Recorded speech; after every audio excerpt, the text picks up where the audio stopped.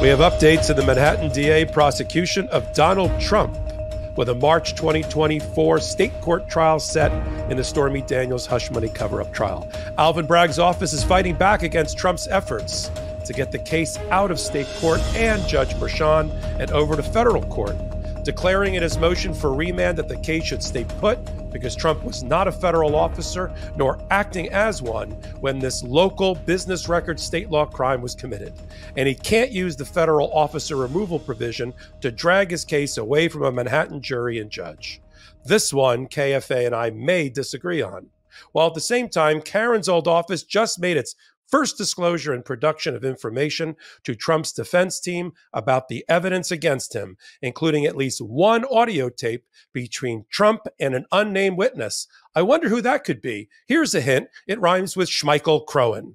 And two, we turn to new information that indicates that this may be the last Legal AF where we talk about a Jack Smith indictment without having one, at least as it relates to Mar-a-Lago, espionage, and obstruction case, with new evidence that Trump intentionally and knowingly misled his lawyer at the time, Evan Corcoran, and his sidekick, Christina Bobb, about the location of national security and classified documents he was hiding, telling him to only look in the storage room and don't play with or open daddy's desk or office, as Trump gave instructions to his personnel valet to move documents in and out of that room before Corcoran met with the FBI and searched the room to respond to the May subpoena.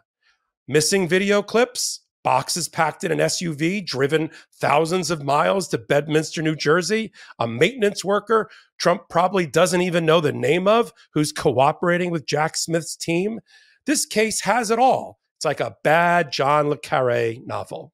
And finally, the other of Jack Smith's at least 4 grand juries, other than Mar-a-Lago, is now looking at Trump's public firing of his then head of Cybersecurity, Infrastructure, and Security Agency, Chris Krebs. That's an agency that Trump himself created to focus on foreign interference. That's like having the fox set up security for the chicken coop. Because less than 2 weeks after the election, Krebs declared that the election was secure, there was no fraud or election interference. Smith's team is focused on that and what it may prove about Trump's criminal mind and intent as he clinged to power. This is the midweek edition of Legal AF, only on the MeidasTouch Network, with your co-anchors Michael Popok and Karen Friedman Agnifilo, back again to play traffic cop at the intersection of U.S. law and politics. Oh, I'm breathless. Hi, Karen. You're good at that. I like your openings. Thank you. I work on them a little bit. How are you? I'm pretty good. Yeah, I'm, good. the official or the unofficial start of summer, right after Memorial Day weekend. And it, interestingly, I was walking around and I saw that yesterday was the 21st anniversary of the end of the 9/11 search and recovery. At the World Trade Center when they were trying to collect remains and all of that, they stayed for a long time. And yesterday was the 21st anniversary of the official end of that, which I was just surprised. I didn't realize they had gone on for so long. So Yeah, there was a little memorial. And I'm glad you mentioned that. As people probably know, I worked for Cantor Fitzgerald, who lost 658 people on 9/11. And so that tragic event was part of the fiber of that company and was thought about and is thought about every day by the people that work there. Of course, I joined many years after, but it still is something that resonated there. And I'm glad that we never forget and we talk about these kind of hard matters here on Legal AF. But let's jump in, right? And let's kick it off with your old office. I like saying your old office, where, to remind people, if Karen was in that office still, she'd be running the show against Donald Trump. So listen closely to her insider knowledge, because it's based on some real credible experience and professional judgment that was developed. So what do we have? We got two ways to talk about the Manhattan DA and update our audience, Karen, on what's going on there. First, we've got Alvin Bragg responding to Donald Trump's attempts to drag the Stormy Daniels hush money cover-up 34-count business fraud case out of Judge Merchan and a Manhattan jury's hands and bring it across the street literally across the street, to a federal court in the Southern District of New York. And when that's done, just as a little breakout legal AF law school session, the attempted movement or transfer is called removal. You do it with a notice of removal or a filing. The petitioner does that, the party that wants to remove it. You have to have grounds to remove it. Your grounds are really one of three. You argue that there is a federal question that is involved, meaning something that arises under a statute, a law, or the U.S. Constitution, that at the heart of the case that belongs better in federal court, or there is a case or controversy between two people of different states, or a foreign country and another state, or two foreign countries, or two states. And that has to go to federal court under what's called diversity jurisdiction, depending upon the amount at issue. And then lastly, if you happen to be a federal officer, which I'm not sure anybody believes that the president of the United States at the time was, then there's a special federal officer removal provision that says if you were a federal officer and you were doing something under the color of your position, like within the course and scope of your duties as a federal officer, and you're being sued over that, you get to take that to federal court too, even if it started in state court. And then if you're on the other side and you don't want it to go, you want it to stay where it was and stay put, then you file a motion for remand to have the case remanded back. Now, during that process of this, sort of ping pong or shuttlecock between remand and removal, federal court and state court, the case stays in state court. Even though the federal judge has taken over limited jurisdiction to decide the issue, okay, the case remains where it is unless and until it is dragged across successfully by that party into federal court. That's why Judge Merchan is still able to make rulings and decisions and enter protective orders and enter a trial date, because the federal judge hasn't taken complete jurisdiction over the case and may not. We'll talk about that next. That's the framework. And then the second part we'll talk about, Karen, is what's going on in the state court proceeding in the meantime, which is finally, because the protective order is now in place and been read aloud to Donald Trump at his fake West Wing Oval Office set at Mar-a-Lago, when he beamed in by video into the hearing a week or so ago, we now have, protective orders in place. Manhattan DA is starting to turn over the discovery that's subject to that protective order, the information that they need to turn over as a prosecutor to a defendant in order for them to defend themselves or know what the case is against them. And one interesting disclosure that was in there that you and I can talk about. Let's go back to remand, federal court, and you have a very strong opinion about this. So I'm going to turn it over to you, kind of take it from there, and then as needed, I'll weigh in.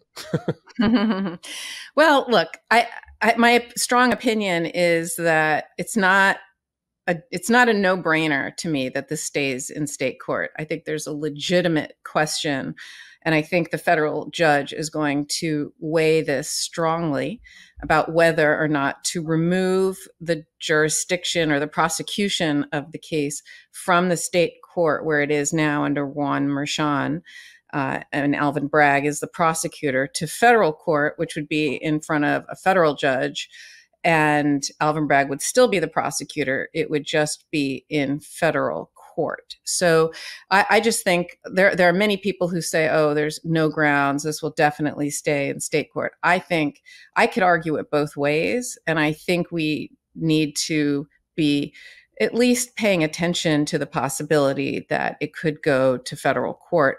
And the reason I believe that is for two reasons. Number one, when there was a case involving, I can't remember if it was Trump v. Vance or Vance v. Trump, because there were several cases where Cy Vance, the prior Manhattan DA, who I worked for, they were seeking Trump's tax returns while he was president.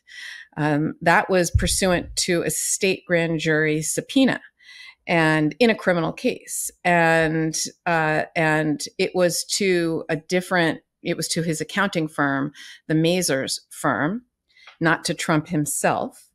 And because he was sitting president, and you can't really sue or have any jurisdiction on a sitting president while they're president. And so Cy Vance, through a grand jury subpoena, sought Trump's tax returns. And that very that should always be handled by a state court judge. It always is a grand jury subpoena. State court judges in New York and elsewhere routinely rule on whether a grand jury subpoena should be followed through with or not. And there's a motion to quash if somebody doesn't want to do it, but you handle that in state court. And so basically that Trump said should be removed to federal court, and made very similar motion practice and arguments. And we all said, this isn't even to Trump, this is to Mazars. How is this even a question that this is, and this is a state court proceeding, et cetera. And the federal court, the federal judges there actually removed the case and brought it to federal court. Now, Cy Vance's office continued to enforce the subpoena in federal court. It went all the way up to the Supreme Court.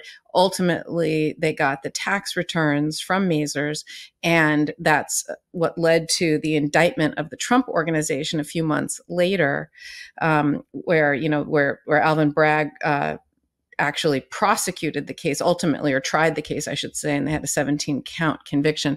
So that's reason number one why I think it's very possible, because this wasn't even regarding Donald Trump. It was regarding his tax returns. And there, the federal judge very liberally read the law and said this belongs in federal court, and construed it because it was so unique that it was involving the tax returns of a president. So that's reason number one why I think it's possible that they could really stretch the law and read it to say that it should be federal. And the second reason, I think, is because when you look at what the elements of removal are, there's three requirements for federal officer removal under 28 United States Code 1442. Number one, the person has to be a federal officer. Number two, they should have to be facing criminal charges for conduct arising under the color of their office. And number three, they identify a colorable federal defense. I think you can make an argument for all three of those. I don't think it's slam dunk in all three of them. And I know that the submission that Alvin Bragg just wrote for remand, the 40-page submission that was just filed, makes a very strong case as to why Trump doesn't meet any of those three, let alone all three. And they also argue that you need all three. It's not enough to have one or two or three of those. But they argue very convincingly that all three don't apply. But I think you can make an argument that all three do apply. So, for example, they say he's not a federal officer, and that typically a federal officer is defined as someone other than an elected president or vice president. But I recall, I'm sure you recall, under the E. Jean Carroll case, where it was Carroll versus Trump, that particular case where they ruled, this is Carroll 1, right? That's still being when he made the defamation claim while he was president. The question was, does the Westfall Act apply? And they said he was a federal employee. Now, is a federal employee the same as a federal officer? Probably not. But you could see a federal judge say, you know what? He's federal officer number one, right? They could say that, and it wouldn't be crazy for a federal judge to rule that. So, but the Manhattan DA's office in this filing is very certain that he's not a federal officer. I think it could go either way. Number two, he faces criminal charges for conduct arising under the color of his office. Now, they say in their filing that this had nothing to do with when he was president. It was all before he was president. And, again, I understand that is the case from a timing perspective, but there's two issues that I think that kind of go in favor of it potentially being going federal, which is number one, he wrote all of the checks to reimburse Michael Cohen while he was president. It's not like this all occurred before he was president, and the Manhattan DA's office acknowledged that, number one. But they could say, okay, but it was still private, even though it happened while he was president, it was still his private conduct. But I really think that, when you're president of the United States, it's very much a 24/7 job. And there is no doubt, even under the people's theory of this case, this was all about him securing a federal, the presidency in a federal election. That was the whole point of this, right? So the whole point of this crime was so that he could secure this office and become president. And so I just think that, again, they can make an argument that this entire thing, although yes, it was a fraud perpetrated on the American people, frankly, it had to do with him becoming president so that he could then be president and exercise all of his duties under the color of his office. So I think, again, that's an argument that can be made. And number three, it identifies a colorable federal defense. I mean, to me, this is the one where they're going to say, look, this was about interfering with a federal election. How is that not a federal crime? And where there's a federal election crime and a state election crime, they're going to argue preemption, meaning the federal law preempts the state law. And so therefore, the state law attempting to commit a crime can't apply because it's preempted. It should be federal. And so again, does it have to be a winning defense? No, it just has to be a colorable federal defense. So to me, if the judge wants to, can say, look, it's very unique to have a president who is being charged with a crime. I don't want to open up the slippery slope of having, all states bring charge, all local DAs, can bring charges against a president that they don't like. It's politically motivated. Oh, and that the final area that Trump argues that I also think is, again, somewhat, I can make an argument that is persuasive, is that he says there's something called protective jurisdiction. And it's a concept in a federal court that there is no such thing officially, but it has been alluded to in certain court opinions and in dicta and in concurrence and dissents of other decisions, that it's a concept that exists, that there's a protective jurisdiction of the federal court if a state court a prosecution is politically motivated. So basically what the Manhattan DA says is, if there is such a protective jurisdiction, even though we don't think there is, he doesn't meet those elements either, because there's nothing here that says this is politically motivated. And Judge Merchan, although Trump constantly says he's hostile towards him, I don't think that, there's no evidence as such, and et cetera, et cetera. And then the final, just one thing I'll say about their submission is they say, even if any of these things apply, Trump's motion papers, his submission, his notice, failed to specify any of these elements, essentially saying his lawyers suck and don't do a good job and don't put the necessary things in, out there that are needed to find any of these. But I don't know. I just think I look at all of this. This was the first time a former president of the United States has ever been indicted criminally, and it was while he was president. And I just think that for those reasons, the fact that some of this happened while he was in the Oval Office, there could be witnesses that worked for the president that have to be called, et cetera. I don't know. I just think here, I think it could go either way, and we'll see what the federal judge does. But what do you? I want to hear your thoughts, Popok. Yeah, I agree with Alvin's position. I don't. His first argument for the Manhattan DA's office is this particular individual is not even a federal officer, so he doesn't get to use the federal officer removal statute, because there's case law and an analysis under other federal statutes that even though the president is considered, as I like to joke, employee badge number one as an employee of the federal government, doesn't mean he's an officer, a federal officer, as those terms are used in statutes, including in this one, not in the Constitution, but in a federal statute regarding the jurisdiction of a court, in this case, the federal court, which has at its essence limited jurisdiction. So I like the argument that he is not, as the president of the United States, as slightly counterintuitive as it may sound, that he's not a federal officer as that term of art is used in the statute.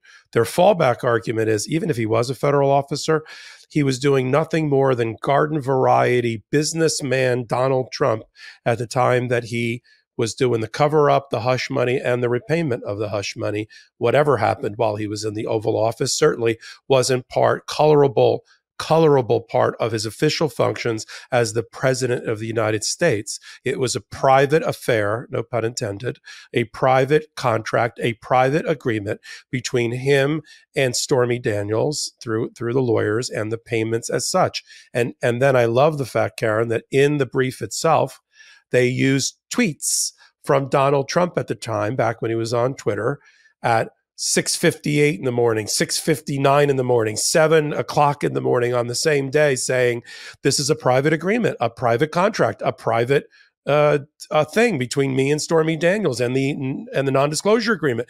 Yes, we agree. This is their point. We agree with Donald Trump's own words that this was not Donald Trump qua president of the United States. It was Donald Trump running Trump Organization and hiding the affair from his wife and the American public. So I think he fails on those. I also don't think, and I agree with Alvin Bragg, that this arises out of at its essence, at its core, what we call the gravamen, right, in our business, of the case is a run-of-the-mill garden variety state case of crime, business crime, as you once said on the podcast, charged every day in every way successfully by the Manhattan DA and other DAs. This is local crime, and there is a body of law on the federal side that says that federal courts should stay out of what is and not interfere with what is state local police power and municipal power. So that's argument number two. And on the defense, I really don't see it. We already know that the executive privilege has been stripped away from him. I don't know of any other immunity or a uniquely federal defense to what is at essence state claims. The federal election claims that are being used in the 34-count indictment, yes, they're being used to ratchet up and give the double crime requirement to get it to be a felony. But they are uncharged. They're not a charged set of federal crimes. They are a charged set of state crimes where there is an uncharged underlying crime, which I believe can stay uncharged throughout the entire time. And so they're not preempted. I know they're going to make that argument at some point. So I think he fails, boom, boom, boom, not a federal officer, certainly not a federal officer performing a federal presidential function when he's doing the cover-up or even the repayment to Michael Cohen, and certainly doesn't have a unique federal defense. And he's got to have all three. He's got to run the table. He's got to have all three in order to have federal jurisdiction. Otherwise, federal courts are courts of limited jurisdiction. They shut the door, lock it to people if they can't satisfy this jurisdictional thing. And he can't argue that he's not going to get a fair shake because, you know, his other organization, the Trump Organization, has already been tried in state court successfully for the state, been prosecuted and convicted. There is a place for him to get justice. He just doesn't like, and let me just remind everybody that people might be thinking, why is he doing this? Why is Donald Trump doing this? Is it for delay? Not really, because federal courts, first of all, when they pick up cases that are criminal cases that are already in the mix, in the flow, they're, you know, Hellerstein doesn't have a lot. He's a senior status judge. He doesn't have a lot on his plate. He can set a trial that matches the trial date that Judge Merchan set and make it for March of 2024 as well. And then you just pick up some federal rules, but this is state. This, just to remind everybody, and Karen, you mentioned it earlier, state prosecutor is going to stay. The state claims, state law violations are going to stay. These are not going to be converted by fit of alchemy into federal crimes, okay, to allow for a future federal pardon by a president named Donald Trump or otherwise. These are state claims with a state prosecutor. The only thing that's different, it's going to be the judge in the courthouse. Everything else, the rules of evidence, I think will probably change to federal, but that's not a big thing. So why? People are thinking, why is he doing this? Other than just to be contrarian. He's probably doing it because he doesn't like the jury pool. You and I have talked at length about when you're in Manhattan, which he just was for the 17-count conviction. The jury pool is pulled from everybody that lives in Manhattan. And for those that don't live in and around this area, when we say Manhattan, we don't mean New York City. We mean the borough of New York, Manhattan, just the city, top to bottom, right? You know, Upper Harlem, lower down to the Battery or whatever it is. That's it. And that trends liberal, blue, Biden. If you go to federal court, even though it's just across the street because it's a different system, federal system, it pulls from a broader base for the jurors, including counties. I think there's 8 or 10 of them: Orange County, Putnam County, Westchester. Some of them went Trump. Most of them didn't. But he was competitive in some of those counties. So Trump, I believe, is hoping to God that out of his 9 or 12 people on the jury, and Alvin Bragg's got to run the table and get all 9 or all 12 votes beyond a reasonable doubt, that he picks up 1 or 2 or 3 Trumpers, country club Republicans, whatever, that hold out and find reasonable doubt. That to me, and I want to hear your opinion, why is he doing this? Why is Trump doing this? Look, I think that's definitely part of it. I think it's delay, and he fights everything, right? That's his MO. He wants to just cause chaos and cause havoc and delay things. And so I do think that's part of it. I think he's judge shopping. I think he's hoping to get a better judge. He doesn't care for Juan Merchan, to say the least. I think he's also just trying to, mess with Alvin Bragg and force them to be answering these, while they're running around answering these arguments and going back and forth to federal court. I'm sure in his mind, he thinks then they can't be continuing their other investigations that they have into me, the financial, the one about the valuation of assets. He's also, hoping, as you said, for a better jury and a better judge, right? Like, those are the things he wants. He doesn't like what he has. And so he just looks for a way to disrupt, delay, and get something different. That's what I think. Yeah, I agree with you. I think it's a combination of both those things. Before we leave this segment, let's touch briefly on the protective order is in place by Judge Merchan. Remember, we're staying in state court unless and until it is sucked across the street into federal court. And Judge Merchan is setting trial dates and entering protective orders. And the Manhattan DA is now ready to turn over these different categories of information, some of which, pursuant to the protective order, Trump can only look at with his lawyers in the room. They have to babysit him because nobody trusts Donald Trump. Some can be shown to him without his lawyers. I think it's a very small group. And now is the opportunity, and I want you to take it from here, Karen, with your experience, where they've filed what is referred to as the automatic discovery form, listing broadly, really broadly, the evidence that they have for the 34-count business record fraud case against Donald Trump. And then, without mentioning names, saying, and one of them is a recording and probably other recordings between the defendant and another unnamed witness, which means Michael Cohen. I think, and we played Michael Cohen's clip a number of times on Hot Takes and Legal AF. Walk the audience through, because they really like this part, I think, your experience about what just happened. Why does the prosecution, let's start at the basics. Why does the prosecution have to turn over this material? And why do they have to do it so soon? Why can't they sandbag the defendant at trial and whip out witnesses and documents and evidence? Wouldn't that be better for justice? And you can talk about why they have to do that and what is being accomplished now. What does the reference to this kind of audio or video or electronic evidence mean?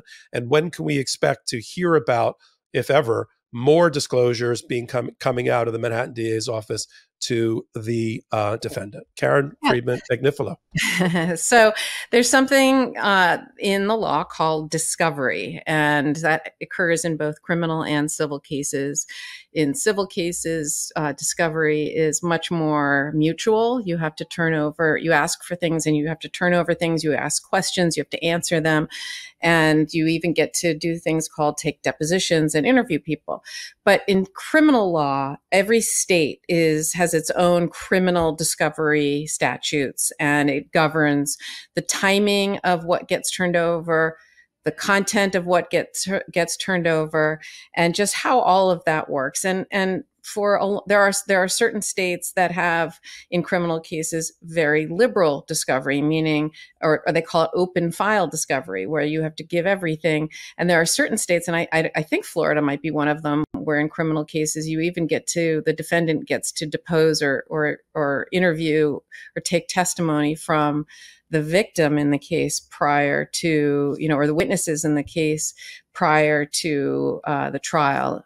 New York was one of the states up until recently that had one of the most restrictive or conservative discovery statutes that people complained about, and the defense bar complained about, because they felt that it was sandbag justice, or this sort of where things didn't have to be turned over. Believe it or not, witness statements didn't have to be turned over to the defense until after the jury is sworn at trial and right before before the person testifies. And so, there was a lot of hide the ball prosecution happening. And that's, and look, 98% of cases don't go to trial. And so part of it is just for economy's sake, right? If you prosecute 100,000 cases a year and 98,000 of them don't go to trial, you don't have to collect all that discovery and gather it and photocopy it and then categorize it and turn it over and redact it for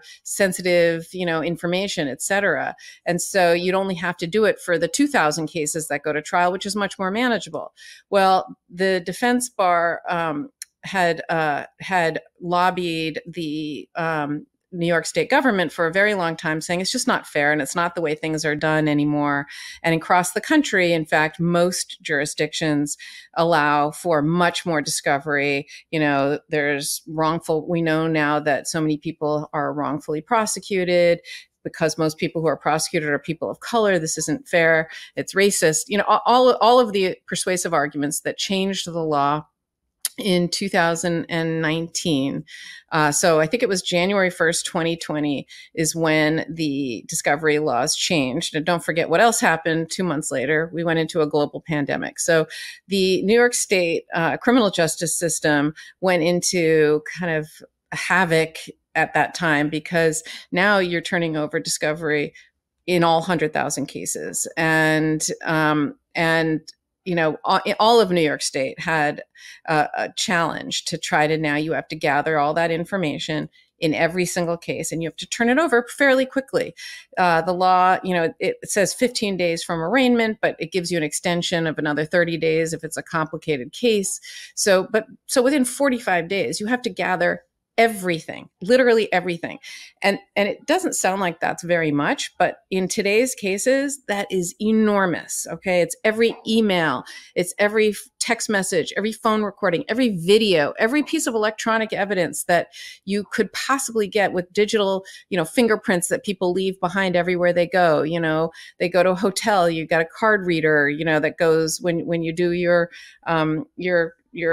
hotel key, or whatever, the video going in, if the crime, whatever it is, there's their Metro card, your credit card records, whatever it is, and in white collar cases like this one, it's even more so. You have millions of documents. You have terabytes of documents that have to be turned over, and just the mere gathering of that and to have to turn that over to the defense is just an enormous task. And it's really, I would say prosecutors are saying that it is game changing and the hardest part of their job now, where it was not even really an issue before. You also have witness safety and privacy concerns. You have to redact it. You have to go through it all yourself, and you have to redact anything that you're supposed to redact when it comes to someone. And I'll tell you, now that I'm a defense attorney, I recently tried a case where, on this side of the aisle, I love open file discovery because, you get the whole case. There's no secrets anymore. I can't imagine preparing for a defense and trying a case as a defense attorney without having the grand jury testimony and all of the evidence that the prosecution has. And frankly, it's the more fair thing. It surprises me that we did things this way for so long. It's so much more fair this way. I mean, there shouldn't be any secrets. You should be able to win a case based on the merits of the case, not by playing some games and playing hide the ball with your evidence. So that's discovery primer 101. So this is a case where you have millions of pages of documents, and they had to prepare to turn it over, and they had to give it over to the Trump team. This case, though, there's a protective order, as you said, which means Trump doesn't just get it because they're afraid he'll abuse it and frankly hurt the case by trying it in the court of public opinion, as opposed to just court. And so there's a protective order saying you're allowed to look at it, but you're not allowed to tweet about it or truth about it or whatever his fake Twitter account is called. You're not allowed to you're allowed to use it only to prepare for your defense, and you're only allowed to look at this stuff with your lawyers. And so the way that gets turned over is with a discovery, I guess they call it an automatic discovery form, but it's really just a list of the documents that are getting turned over. And here we saw there was a recording, and it's a recording that we think is a recording that Michael Cohen made of conversation with Trump about this payment. I think that's fairly significant, and I think that's going to be a very powerful piece of evidence. Did I answer your question, Popok? I think so, but why is it significant? Why is that significant from a prosecutor's standpoint? Because it's the words of the defendant, right? If you don't get to depose him in a criminal case, you don't even get to talk to him or get his statements unless he testifies. And we don't know if he'll testify or not in this case. But here, the jury will get to hear his own words, his own voice, his own planning of the crime, his commission of the crime. That's a very powerful, it takes away some arguments depending on what it says, right? Or what he says. Can he say he didn't know, or he didn't plan it, or he wasn't involved, or what it was about? It's very much a window into his mind, into his brain, into his words at the time. Yeah. And also, just one other thing about the recording, just to remind people that it is legal in New York to record somebody with only one person's consent. So if you and I are having a conversation, I can record you without you knowing, or you can record me without knowing, putting aside ethical issues because we're lawyers. If we weren't lawyers, there'd be no issue whatsoever. But we are a one-party consent state. There are other states in the U.S. that are two-party consent states where you cannot do that. You can't record a conversation with someone unless both people agree. So you can't surreptitiously record someone. But New York is a one-party consent state. So there's nothing wrong with Michael Cohen recording those statements and keeping them. Thank God he did. And then just a final wrap up, and then we'll move on into our show today. The reason that there was a payment to Stormy Daniels that came through Michael Cohen, and this is the reporting and investigative reporting about testimony that's been given by David Pecker, the National Enquirer publisher, disgraced publisher, who participated in the catch and kill, devised the catch and kill program to catch people in stories that claim that Donald Trump had affairs and sexual relationships with people outside of his marriage, and paid them off. Said he was buying the stories for the National Enquirer, when all he was doing was paying off these people, making them enter into forced, compelled non-disclosure agreements, NDAs, and then never publishing the stories. That was the catch and the kill. And that people were involved in that decision-making: Donald Trump, Kellyanne Conway, Michael Cohen, Alan Weisselberg, and the like. The reason that because the first test case before Stormy Daniels was Susan McDougal, who was a former Playboy playmate, who was paid $150,000 directly from David Pecker on behalf of Donald Trump. And she entered into an NDA, which she later tried to get out from under, and the whole cat got out of the bag related to that one. Then Stormy Daniels and her $130,000 payment. That one was made by Michael Cohen on behalf of Donald Trump, because David Pecker testified that he got screwed by Trump and didn't get repaid. And so he wasn't going to do it again for Stormy Daniels, which is why it went, instead of going Pecker to the person, it went Michael Cohen to the person's lawyer, Michael Cohen having to get reimbursed by Donald Trump through a series of payments and bonuses under this false entry in the books and records, hence the 34 counts of legal retainer, legal services rendered, and that type of thing, when it was really just a repayment of the hush money. We're going to talk about two really big, huge bombshell. We keep using that word, but it's really true. Developments in the Mar-a-Lago Jack Smith investigation and prosecution with the lead lawyer, now former ex-lawyer, testifying that he was misled by Donald Trump and others when he did his search that led to the now infamous 34 documents shoved into an envelope instead of the 100 or more that were being still hidden by Donald Trump next door in his office. That's Evan Corcoran. And then we're going to talk about why Jack Smith is interested in the firing of Chris Krebs, the head of the Cybersecurity and Infrastructure Homeland Security Department that looked at fraud and said there was none during the election. What does that say about Donald Trump's mens rea? But we're going to do both of those after a word from our sponsor. Did you know that the best tasting honey on the planet comes from New Zealand? It's called Manuka honey. Manukura has absolutely mastered the art of beekeeping. Their super honey is always 100% raw and has a rich and creamy texture that's unlike anything you've ever tried before. It's a super honey because of its unique antioxidants and prebiotics, as well as a natural antibacterial compound called MGO that only comes from the nectar of this tea tree. I tried the 850 MGO rated Manukura honey from the bottle, and wow, it was better than I could have ever imagined. Not to mention that it contains nutrients that support optimal immune and digestive health. Every batch is 100% traceable with a unique QR code on every jar. You can verify potency and purity. You can even learn about the beekeeper that harvested your honey. I had my honey straight from the spoon and it was delicious by itself, but you can also add it to tea or coffee, pancakes, yogurt, salad dressing, ice cream, whatever you like. The creamy caramel texture melts in your mouth and it's unlike anything I've ever tried. Manukura. It's savory, it's delicious, and truly the best honey I've ever had in my life.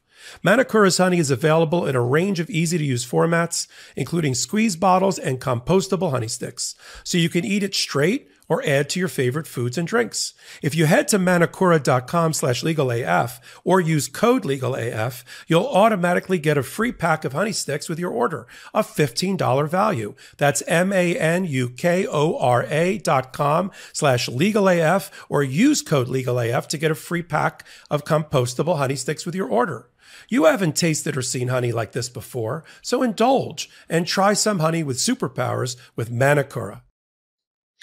And I love Manukura. I just telling Salty offline, I am drinking it right now. You put a squeeze bottle, little dab at the bottom, do a little hot water to activate it, hit it with some cold water, ice cube, and lemon. And, you know, for those that think, you know, my voice sounds ragged some days, it's because I'm not using Manukura honey with my water. I am today. That's great. A little side bonus for Manukura. We like them as a sponsor. So let's move on to Evan Corcoran. We've talked a lot about Evan Corcoran. He quit as a lawyer 4 months ago for Donald Trump. We know that he got stripped of his attorney-client privilege, or Donald Trump did, because it's the client that holds the privilege, because then Chief Judge Beryl Howell of the D.C. Circuit Court ruled in a secret hearing about the secret grand jury proceedings by a presentation by the prosecutors that there was likely a crime or fraud committed by Donald Trump himself in the way he handled or mishandled these documents after he left the White House, and how he interacted with the National Archives, how he interacted with the FBI and the Department of Justice. And having found this crime fraud exception, she stripped Evan Corcoran of all of his attorney-client protection, or Donald Trump of it, forced Evan Corcoran to testify to the grand jury about every deep, dark, secret, and private conversation he had with Donald Trump. And for good measure, this was the one that was a real head-scratcher at the time, because we heard about the fact that he had to turn over all of his attorney notes, which like sent a shudder down the spine of any practicing lawyer like you and me, Karen. I was like, oh my God, my notes, which are privileged generally, have to be turned over to the other side, the prosecutor. Oh boy. And Evan Corcoran apparently took really copious notes about Donald Trump's facial expression and reactions and things that were said to him or not said to him, and interference with his job as a lawyer by Walt Nauta, the personal valet for Donald Trump, and Donald Trump himself. We heard about the docs, but not about what was in them. And then we heard about the testimony, but we didn't quite know what it was. But now, every day, it seems, there are strategic leaks coming out of the prosecutor's office at the very end of Mar-a-Lago about evidence that they have. And I want to talk to you as a former prosecutor about why you think we're hearing about these things and what does it mean for the case, or they're squeezing certain witnesses.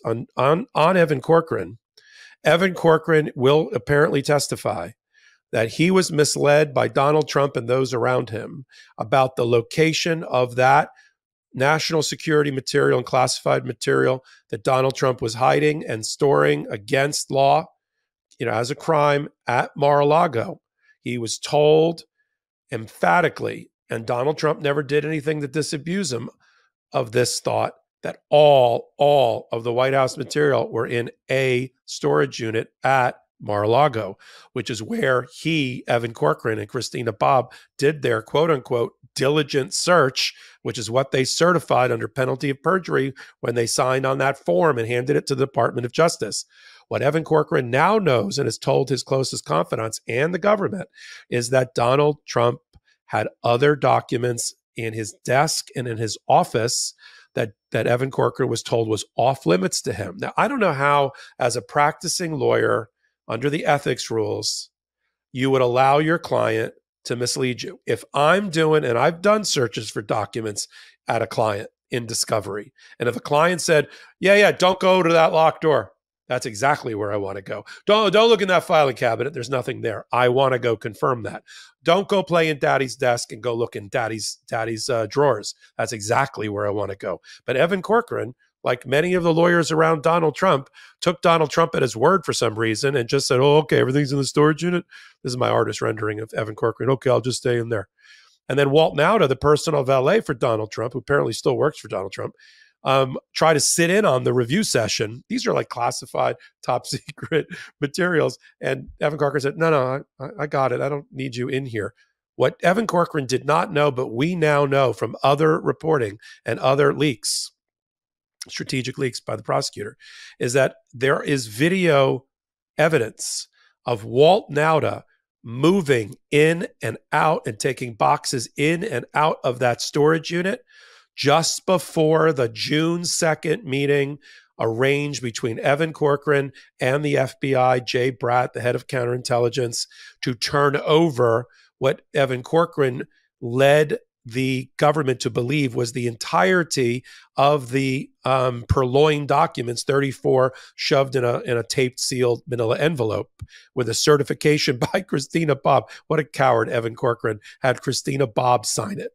And say under penalty of perjury that this is what they found under a diligent search, when they knew or should have known that the locked door next door and in the desk drawer, there were at least 100 other pieces of material that should have been turned over. They have the video. They subpoenaed it from the Trump Organization.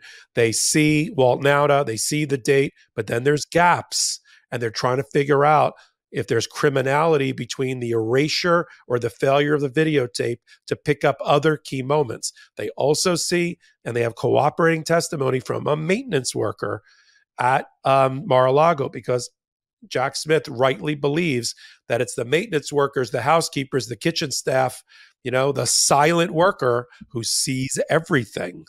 And they brought in, for instance, a housekeeper for 2 debriefings and interviews, a maintenance worker who now is his own criminal defense lawyer, who's cooperating closely with them. He helped Walt Nauta move the boxes not only in and out of the storage unit, the storage room before June 2nd, but moved them out to a waiting SUV packed to go 1,500 miles north to Bedminster Golf Course.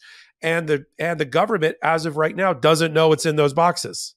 So we could see another search warrant up at Bedminster because they've never been returned. And I don't think the government has any confidence in the information they're getting out of Walt Nauta, because they think really he's lying to them. And he won't cooperate further, so the reporting is, unless he gets immunity. And then he'll turn it over. Meantime, the maintenance worker is turning over photographs of here's the storage room. Here were the boxes that I moved. I want you that's the data points. That's the facts. I want you from a prosecutor to tell our audience why Jack Smith is interested in this, and how do you make your case or the elements of a crime based on this new information? Why the focus? So Evan So Corcoran is clearly suspicious of Trump from the jump, right? And so the fact that he took such detailed notes about every little thing in facial expression, in his mind, he's saying, one day it's going to be me versus him. I'm not sure I trust him. And so I want to make sure my notes are crystal clear. He also, as you said, didn't want to sign that affirmation, and he had Christina Bobb do it. And she added that little bit, I was told, or to the best of my knowledge. Again, he clearly had his suspicions when they said, no, don't look here, look there. So he from the beginning, you can tell he is not one of these completely, Trump all the way, I'm going to be loyal to you to the end, and, I'll do your bidding for you and with you. He clearly had some kind of a suspicion or skepticism. I'm not saying he's a national hero by any means either, but I'm saying there was a little bit of, I'm going to think of myself, not just of Trump. I'm going to look out for myself here.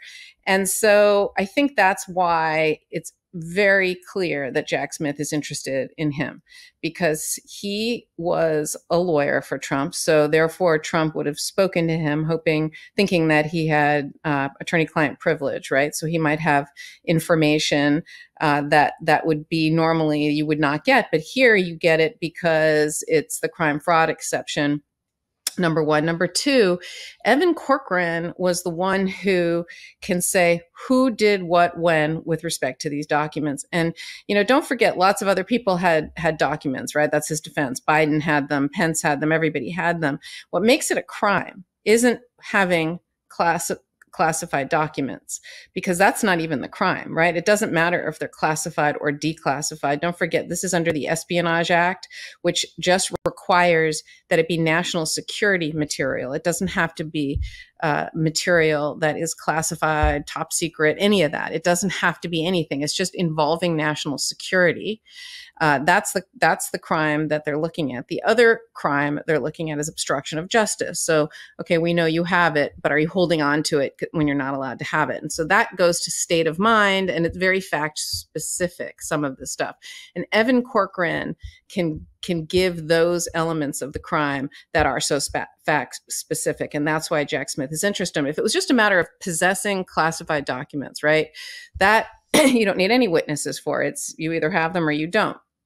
But that's not at all the elements of the crime that he's being investigated for. Again, it's whether or not this is national security material and what was the purpose for him having them. So, for example, there were certain documents that they had that Trump had that related to various countries, right? China, Turkey, I can't remember some of the others, Middle Eastern countries. And, and it's going to be looked at, were these records, were these ones that were places where Trump was doing business, and that he was going to, look to buy property, or he had property, or he was having business dealings. And he's going to use these materials, these national security materials, to his own benefit. Those are the types of things that they're looking at. And Evan Corcoran is going to be able to talk about that along with, Tim Parlator. They're going to be able to provide that information to Jack Smith and turn this from a just straight possession case. And so if Trump declassify these things in his mind, which he's not allowed to do or can't do. Under this statute, none of that matters. He could have, mentally declassified them, and it wouldn't matter because it involves national security. So I think that that's why these witnesses, including, Calamari, his Calamari Jr. and Senior, who have been long-term close advisors to Trump, are all of interest to Jack Smith, because they can talk about the was this a deliberate attempt to obstruct justice and affect national security, or was this just an accident that everyone does it and, we packed up quickly and left? And it's these little breadcrumbs, it's this kind of information that is going to help Jack Smith build this case, right? He's going to be able to talk about the fact that, that, as you pointed out, this maintenance worker, who had a photo right before and then right after the meeting, and the date, the metadata that will be in that photograph about the timestamp and the date stamp and the location of that photograph will really help kind of talk about how this was a deliberate attempt to evade the FBI, right? You move boxes the day before they get there, and then you move them back after they leave. I mean, that's, right there, consciousness of guilt 101. And, you've got certain, people who are going to be able to provide those various elements, the calamaris, who, are going to be able to talk about the security and the video of Mar-a-Lago. And again, whether or not that was an accidentally deleted or deliberately doctored, or, the housekeepers, who have been interviewed, the kitchen staff who've been interviewed, all of them are going to be able to put the pieces together to build this case and tell the story about what went on. And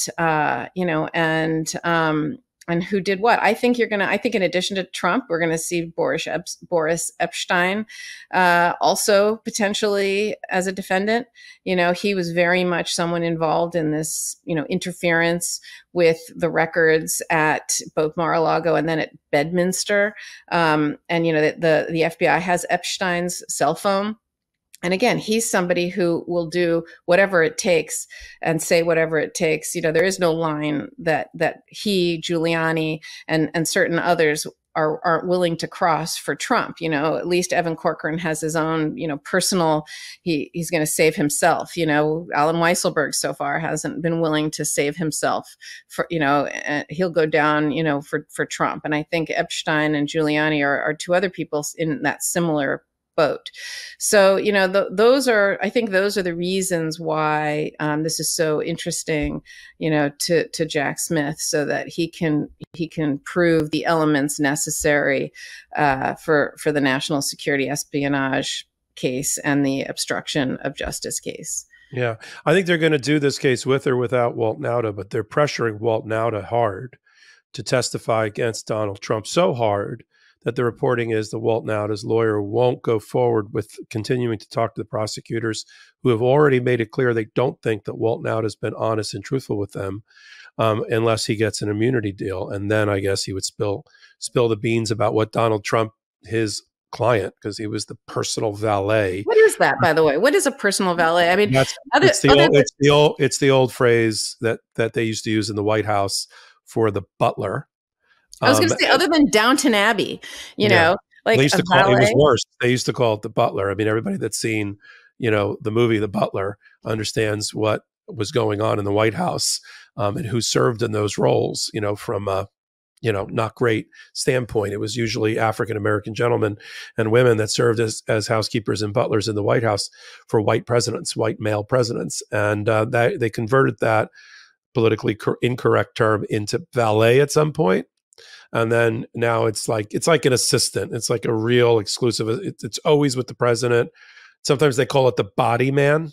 I think they because the person carries like on his body everything, nasal spray, hair dye, orange tanning, self-tanning lotion, whatever. And he gets this after when he leaves. You get to keep your valet. No, but he pays for it himself. I mean, the government, we don't pay for it, but he has a guy, and the guy's name is Walt Nauta. And if Walt Nauta doesn't play ball, he's going to end up being prosecuted along with Donald Trump in all things related to Mar-a-Lago.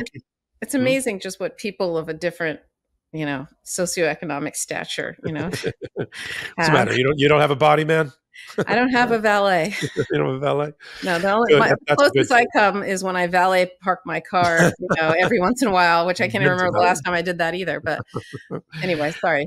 So that's okay. Let's move on to our final segment today, which is to talk about the what at the time was a watershed moment in what we all thought was the corruption of Donald Trump, which is that he fired his head of cybersecurity infrastructure security agency, with the ungainly name of CISA, which was a department under the Department of Homeland Security that Donald Trump invented. And Chris Krebs was pictured there. He was the first head of CISA. I'm not even sure if there is a current head of CISA, but he was certainly the first head. He was the inaugural person in the job, and by all accounts was a person of integrity. One Department of Homeland Security person, upon hearing about his unceremonious firing after he got opposite Donald Trump about the safety and security of the election, said, "There is no finer public servant that I've ever worked for or more competent person or talented person than Chris Krebs." He was very highly respected, almost apolitical in his position, which I'm sure rubbed Donald Trump the wrong way. A person who looked for loyalty tests at every place he could get it. Who can forget the conversation he had with the then FBI director Comey, where he looked for a blood oath loyalty commitment from Comey back to him as a loyalist, not understanding the position or the role of the Department of Justice. And so Chris Krebs was fired 9 days after the election because he had the temerity of announcing in a tweet, as the CISA head, to assure the American public that this November 3rd election, just 9 days earlier, was the most secure in American history. Right now, across the country, election officials are reviewing and double-checking the entire election process prior to finalizing the results. And that was his declaration on the 12th. Well, Donald Trump didn't like that. And later on the same day, Donald Trump fired Krebs. He said, and I'll read this aloud for those that don't watch us on YouTube, the recent statement by Chris Krebs on the security of the 2020 election was highly inaccurate in that there were massive improprieties and fraud, including dead people voting, poll watchers not allowed into polling locations, glitches in the voting machines, which changed, do we have more of that? Votes from Trump to Biden, late voting, and many more. Therefore, effective immediately, Chris Krebs has been terminated as director of CISA. And Chris Krebs fired back with a one-line tweet that said, "Honored to serve. We did it right. Defend today. Secure typo tomorrow. Hashtag protect 2020. Chris Krebs was right. Donald Trump was wrong. Donald Trump was wrong about everything on November the 12th that he listed there. He was told he was wrong by his advisors. He was told he was wrong about all those items by outside consultants, 2 sets of them that he hired and paid for over $1 million. He was told he was wrong by lawyers within the White House and White House counsel about every one of those things. Yet he fired Chris Krebs for doing his job and saying what was true. At the same time, as a split screen of democracy, as we continue to be the conscience of democracy, at the same time Chris Krebs was saying that, on Fox, over at Fox News, Sidney Powell and Michael Flynn was telling the American people that and I'm not making this up. I know when people think I go into some of this stuff, Popok's got to be making this up. I am not making this up. They told the American people that there was a secret supercomputer that was flipping votes from Biden to Trump. This is what they told the American people, against which Chris Krebs had to respond about all of these things. And he said point blank, we've looked into all of these things. They're either unsubstantiated or highly dubious or technically impossible. And that's the end of it. My imprimatur is on this as the head of CISA. This is the job I was hired to do, and without politics or favor, and this is what I'm doing. Now, why does it matter? Because, and here's a great quote. Thanks for reminding me, Salty. Then you had Joe DiGenova, another lawyer for Donald Trump, no longer with him, that went on Newsmax and said the next day that Chris Krebs should be taken out at dawn and shot and drawn and quartered for defending the election. Chris Krebs then sued Donald Trump and Joe DiGenova for defamation, and he got an apology, a complete retraction and apology from Joe. I don't know what happened to the case. It was hard to find what happened to that case, and Chris has moved on to a consultancy that bears his name. But now we have reporting that Chris Krebs firing and the aides that were involved in that decision-making around Donald Trump have now caught the interest of one Jack Smith, who has subpoenaed those aides to come in and talk to him to find out what Donald Trump knew and when he knew it. Why did he write that tweet? Why did he fire Chris Krebs on the opposite of evidence and no evidence at all? And how does that go to the state of mind, intent, and knowingness of Donald Trump to convict him of a crime? What do you think from a prosecutor's standpoint, Karen? What do you think if this evidence is borne out? Where do you think Jack Smith is going with it? So, there was a lot of post-election fishiness, criminal activity, et cetera, that Trump engaged in, including, don't forget, removing Bill Barr, right? After he lost the election, he told Trump was trying to get Bill Barr to do his bidding and look into, Georgia and, all the state election fraud, all his theories that he had decided, were happening. And Bill Barr refused to allow the DOJ to engage in that. And in fact, stopped allowing Trump, a certain Trump loyalist, her name was Heidi Stirrup, to, be able to, she was supposed to be the White House liaison between the White House and the Department of Justice. They stopped letting her in after, she was basically banned from the DOJ after the 2020 election because she was trying to get sensitive information from the DOJ officials, while she was hunting for this election fraud. And, Trump was trying to use the Department of Justice, inappropriately. So he, don't forget, Barr resigns, and then he puts Jeffrey Rosen in after the fact, and then wants to take Jeffrey Rosen out and put Jeffrey Clark in, which he didn't do, thankfully, but he wanted to. There was all this post-election, these people should be lame ducks helping the transition, right? There shouldn't be new appointments or new, positions. There should be acting people. I mean, it's crazy what he was doing after the election. And Krebs, I think, is exhibit A of his criminal intent, essentially, of both what he knew and then what he was trying to do. This is, as you said, Chris Krebs' entire job was about cybersecurity. And he comes out and he says, look, this is the most secure election in the history of, elections. There's no evidence that any voting system was deleted that they deleted or lost any votes or changed votes in any way, that it was compromised, that he was very clear, right? That the integrity of the election was not compromised, and, that he was doing his job. He was calling it like he saw it, and Trump fired him. And, I think it goes to the fact that he knew about it. And he also goes to the fact of what he was trying to do. It goes to his intent. Again, remember, if Trump just genuinely believed that he lost the election, it's a very different case than if he knew he had lost the election and didn't care and tried to overthrow the government. I mean, it's a difference between this being, committing a crime and making a mistake.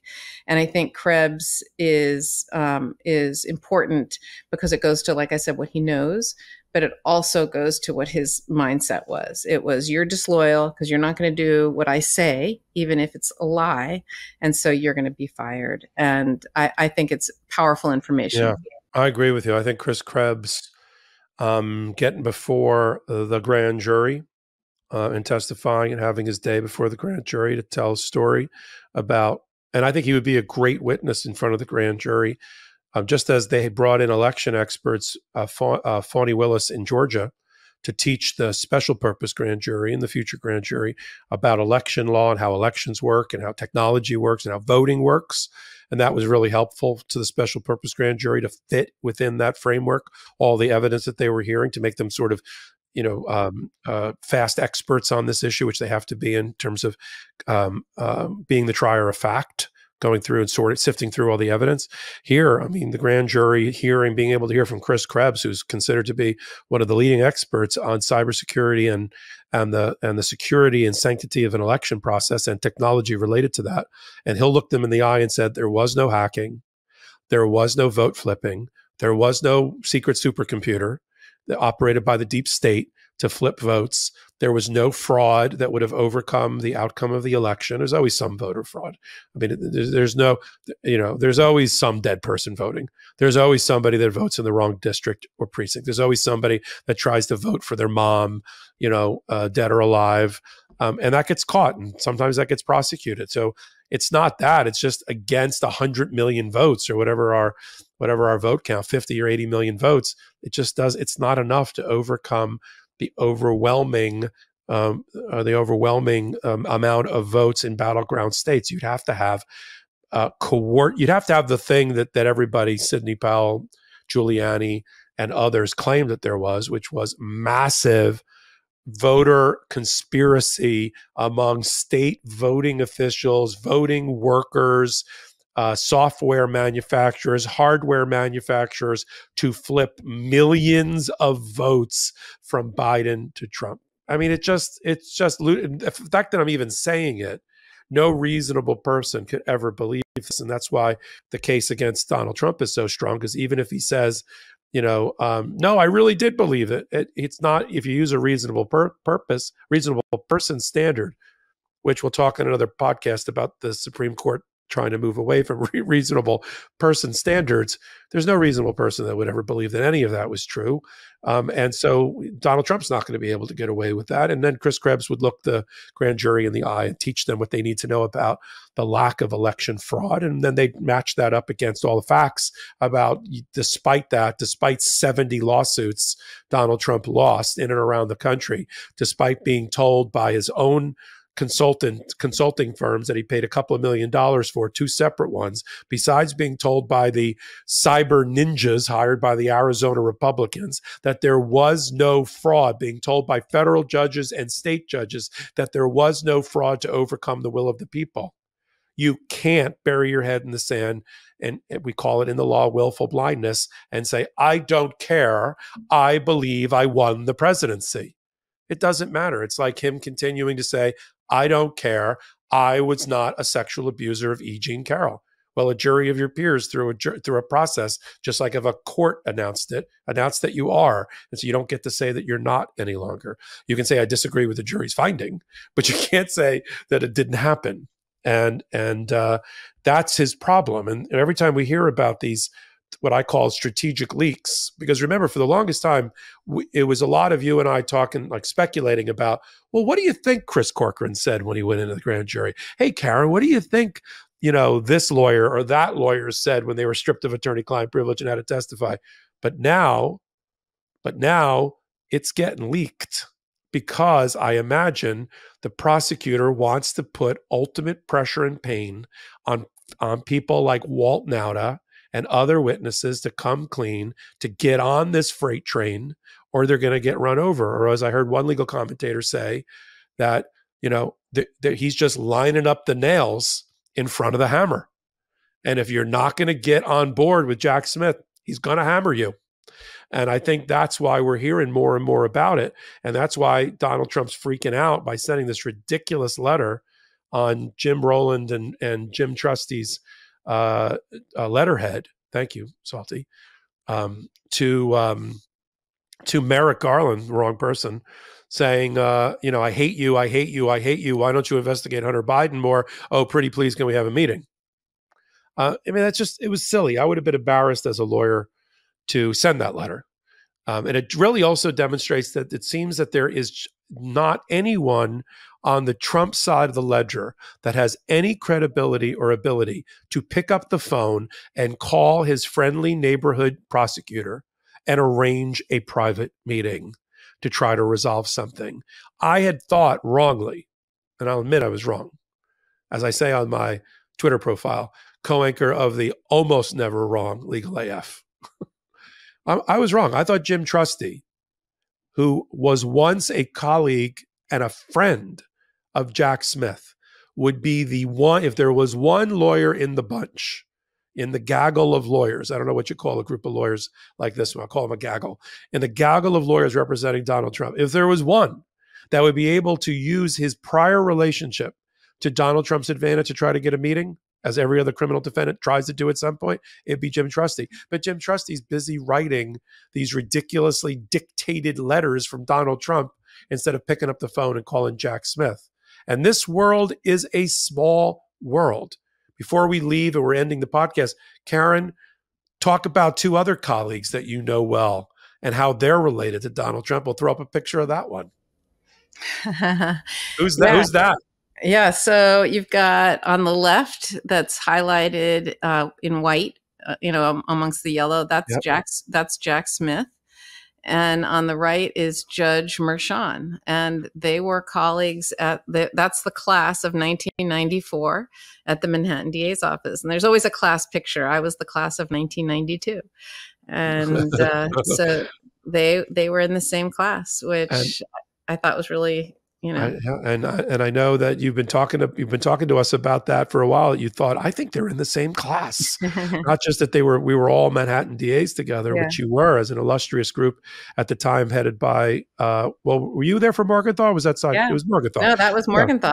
Robert Morgenthau. For those that don't know, the original model for the district attorney on all things law and order was modeled after Robert Morgenthau, and then Cy Vance, and now Alvin Bragg, all elected by the citizens of Manhattan because they choose who they want their prosecutor to be. And that's what they did. And that's a great photo. And it just shows you how if Donald Trump and Republicans and MAGA and lawyers all have some sort of incestuous overlapping history, so do the prosecutors and the judges. And I'm sure that keeps Donald Trump up at night. It doesn't mean that Juan Merchan's doing anything wrong. In fact, we think quite the opposite. And certainly everything we've heard about Jack Smith since he left that office is that, if anything, he's the most apolitical. Even Jim Trusty in interviews has said that Jack Smith's always been apolitical. He's not somebody that's going after somebody.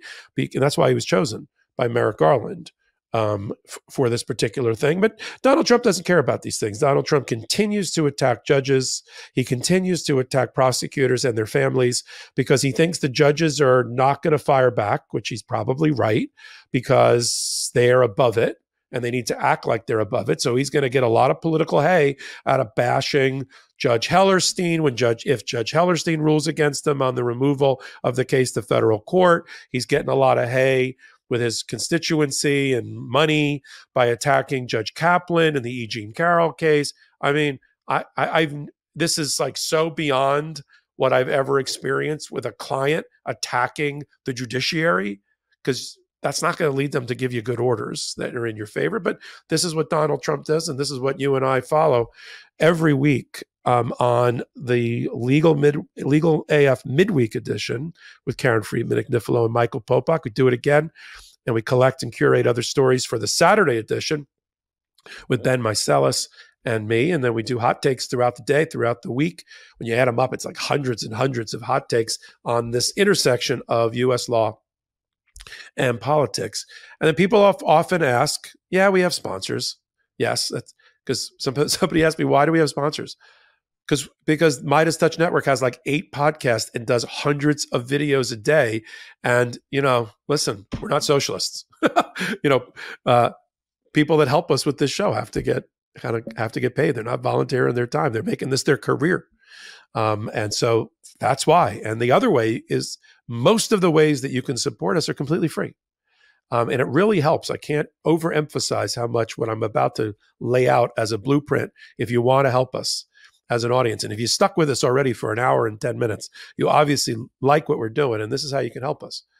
You can give thumbs up here, literally a thumbs up on the YouTube if you're watching it on YouTube, and you can leave a comment. Karen and I read the comments. We've been known to open a dialogue with you off the comments if that's important.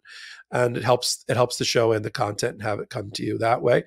We drop this video as an audio podcast, a traditional audio podcast, about 5 o'clock in the morning Eastern time. You can get it everywhere you get your podcast. In some places I hadn't even thought you can get your podcast from, but you can get it from Google and Spotify and Apple, and you can get it from iHeartRadio, and you can have Alexa. If you have Alexa, you can say MeidasTouch Legal AF, and it'll pop up the new episode, all sorts of fun things there. So you can go listen and subscribe, which sounds like it costs money, but it doesn't. It's a plus sign. It's a follow. It's free, but it helps us stay atop the ratings and helps this content come to you uninterrupted and at the quality that you're looking for. And if you're a watcher, listen. If you're a listener, watch. And then we got a merch store, one that we're refreshing with new material, not quite ready yet, but we do have long sleeve t-shirts, short sleeve t-shirts, and coffee mugs and other MeidasTouch materials in store.MeidasTouch.com. And you can sign up, and if you want to pay a little bit of cash, you can give it through a Patreon to support the overall network. And you can join us in chat. We're always there in chat. We try to always be present and respond. The chat goes fast during the show. So if we don't get to your comment, don't be disheartened. I promise we'll get to you. You can reach out to us. People have. You can do it on social media. Karen and I are both there. She's at KFA Legal. That's easy. I'm at MS Popok. We're both on Twitter and we're active there. You can find us there. And that's it, man. That's how you can support Legal AF and what we do. And we're always looking for ways for us to improve. You don't know the amount of time that Karen and I and Ben and Salty and the rest of the production staff spend in just trying to get it right and just talking through the stories. We're texting each other throughout the day. We're getting on phone calls. Did you see this? Did you see that? Can you follow up on this? Can you grab that? We're trying not to do it by the seat of our backsides and the seat of our pants. And hopefully you think that you think that we're not doing it by the seat of our pants and last minute because we're not. But we're so pleased to have you here, Legal AFers and the Meidas Mighty. And always the last word for the show goes to Karen Friedman Agnifilo. Have I ever told you my Jack Smith story? No, but I want to hear it. So I was prosecuting a case many, many years ago. And the case was a taxi driver goes to get gas and puts the gas pump into his gas tank. And while he's standing there pumping the gas, a defendant jumps into the car. He left the car on and the keys of the ignition and takes off. And he ends up doing a high-speed chase around Manhattan, which is very long and very big. And he hits a bunch of cars. The police are chasing him, and he ends up in a head-on collision with a police car. And 2 police officers are injured. One has broken ribs. And the guy, I ended up prosecuting the case, and the guy had 8 different felony convictions from 8 different states. He was a career criminal, and he refused to get fingerprinted. And he even attacked the police officers in arraignments. I mean, he was just a very violent, terrible guy. Anyway, fast forward to the fact that he is going to trial. And he was so difficult at trial that he ends up getting thrown out of court by the judge because he kept disrupting the jury. He even fired his lawyer, so he was pro se. So there was nobody cross-examining witnesses. It was the craziest thing. The case very long story short, by the time this case does go to trial for the second time for various reasons, I was heavily pregnant with twins, and he started threatening me, and I couldn't try the case. I mean, number one, I was high risk pregnancy. So this was in 1996, 97. And, it was also, he was threatening me, right? It was very uncomfortable, to say the least. So 1996, 97, a second year ADA, very nice, very kind of up and coming, earnest, well-meaning, very busy, had lots and lots of cases, saw that I needed help, and steps in and says, I'll take the case and try it for you. And who was that? It was Jack Smith. And Jack Smith ends up trying the case. And it was during that trial where the defendant, attacked his lawyer. And his lawyer, fired his lawyer, attacked his lawyer, tried to attack the jury. That's why the judge, sent him out. He was disruptive, and he was very, very difficult and violent. And Jack Smith took the case, he tried it, and he got a conviction, and it was upheld on appeal, despite the fact that there was nobody cross-examining witnesses because the defendant is the one who caused all of that. Anyway, it's just, I forgot that Jack Smith did that, years ago, but it just really goes to show what a good guy he is. And that was a really serious case. And so for a second year to be able to get that case and try it successfully with a defendant like that, it also shows how much faith people, the supervisors, had in young Jack Smith to give him such a serious case at such an early time. But again, it just shows you what a good guy he is. That was a difficult case. It was a, annoying case. You're getting threatened and whatever. And he just stepped in and said, "I'll do it," and volunteered. And it always stuck with me what a good guy he is. So that's my Tiger doesn't change his stripes. Leopard doesn't change his spots. I mean, you are who you are. I mean, I like to think, and I'm sure you do too, that the essence of who I am as a 50-something-year-old lawyer was there when I was a 25-year-old lawyer. The person is the person. Character is not what you do when everybody's watching. Character is what you do when nobody's looking. And nobody was looking. He didn't have to knock on your door. He didn't have to offer to do that. And he would have been just as highly acclaimed at the office and success. But look at the impression that he made on you. And that's the type, I mean, I don't know what's higher than an Eagle Scout in life, but this guy is like, in every report I've ever seen, except through MAGA, he has just led an exemplary life in public service as a prosecutor. He could have made a lot of money doing other things with his brain and his legal prowess. And he's time and time again, he's chosen to live on a government salary and go to Kosovo and prosecute war criminals and, and go after. You think it's popular in, maybe not his household. You think, this wasn't a big major family and not political career decision and personal family decision for Jack Smith to go after and be the special counsel written in the history books against the former president? It is. And, there's plenty of people that revolving door their way out frequently to go get several $1 million a year jobs heading up the white collar crime department of major law firms. And that's not Jack Smith.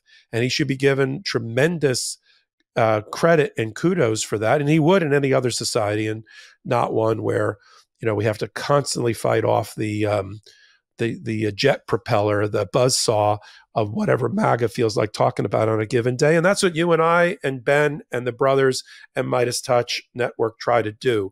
I heard a really great phrase, I'm going to keep using it because I like it, which is the federal judges in the District of Columbia have become the conscience of democracy in the way they're handling the Jan 6 cases, from the grand jury and the chief judges related to that, to the line judges that are handing out and are trying the cases of the Jan 6 defendants and handing out their sentences. And in our own small way, not to compare ourselves to that, we try to be the conscience of democracy in what we do every day. That's why I get behind another microphone at another moment to do another hot take or jump on and prepare for a podcast with you. I know you do the exact same thing. We're practicing lawyers. We have other lives, but we're committed to being here, because if we don't do it, we don't witness this in real time as it happens, then we've ceded it over to the other side, and they will fill that vacuum and that void, as we have seen, with misinformation, anti-American rhetoric, anti-democracy rhetoric, and we can't let it happen again. Never again. And I think that's one of our mantras here on Legal AF. And we appreciate, because otherwise it's just Karen and me and Ben and Karen talking to each other. And if we don't have an audience, we don't have you committed to being here, investing your time, taking away what you learn and using it in your life and in your relationships, however you see fit. You can just keep it to yourself and make yourself feel better. I've had people write me and say, you and the group, Karen and Ben, make me feel better. My anxiety is lower because of what I learned on Legal AF. And that's good. Some people say I use it over the dinner table with my right-wing Republican fill in the blank. And that's good too. Or I'll use it in the street in a conversation with my coworkers. I was just in one yesterday with I was at a car dealership and I was just with a guy. The finance director was a Republican, but he was a moderate. And I was able to have a conversation with him. And we had a wholesome conversation the way I used to have with, because, we get caught up in the MAGA world. 30% of Donald Trump supporters are going to support him come hell or high water. They'll only vote for him. It's always Trump for 30% of the Republican Party, and that's not going to change. And that's why he likely wins the primary. But there's the hearts and minds of the other 70% of Republicans, right? that are still out there that aren't MAGA, right? That may or may not vote for Trump, but they're not MAGA, and we can't give up on them. And I don't want them giving up on me because they think every Democrat's a socialist. Okay, nothing wrong with Democratic socialists, but I'm not one. And you know, we have a lot of different colors in the crayon box in the Democratic Party, in every way, shape, and form, including political things. And you know, I'll mention this. They did a really good map in The Guardian, an interesting chart of where people fit socially and fiscally. And a lot of people like to say, well, I'm socially liberal, but I'm fiscally conservative, so I'll vote Republican.